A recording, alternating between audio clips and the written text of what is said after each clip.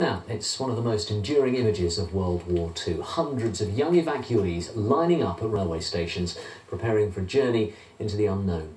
Well, there's been little research done on the impact of evacuation on children who are caught up in the war, but a conference at Reading University this week is hoping to change that, as Sangeeta Barbara explains. There'll be bluebirds over.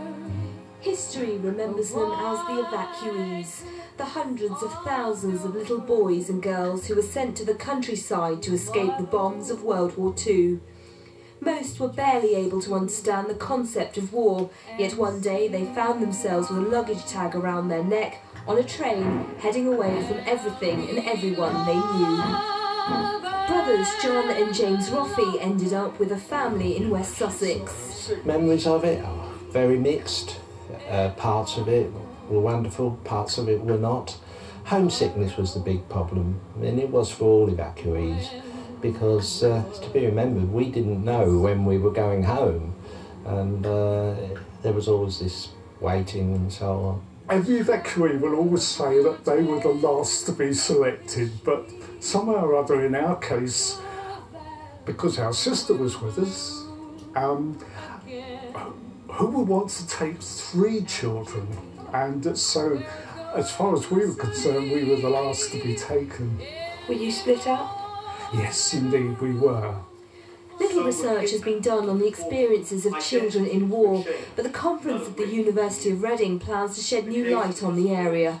It was a case of, in March 1946, the word evacuation virtually came out of the dictionary because the government scheme finished, and that was it. So there was no follow-up work. There was no counselling, as one would expect today with children in some war zones.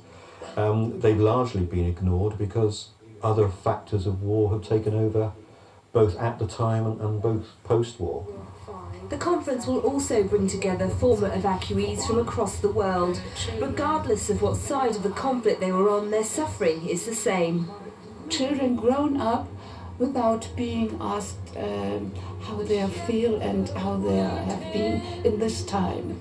Nobody gave you a cuddle or something like that, or if you had a bad day at the school or been bullied a bit or something like that when you come home. There was nobody that flung their arms around you and gave you a cuddle. I think that, and so therefore that has had an effect in my life, that I find it difficult to get close to people at times, and might even appear a little bit standoffish, but I do put that down to evacuation.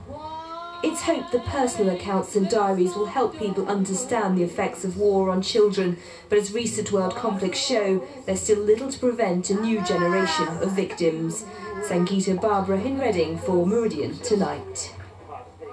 God, imagine how traumatic it would be for those of us who didn't live through it. There are plenty of viewers do. Yeah, but at least conferences like that are beginning to bring the issues and enabling people like that to talk about them probably for the first time. Well, there's still plenty more to come in tonight's programme. Do have a pen and paper handy if you want the chance to win a top-of-the-range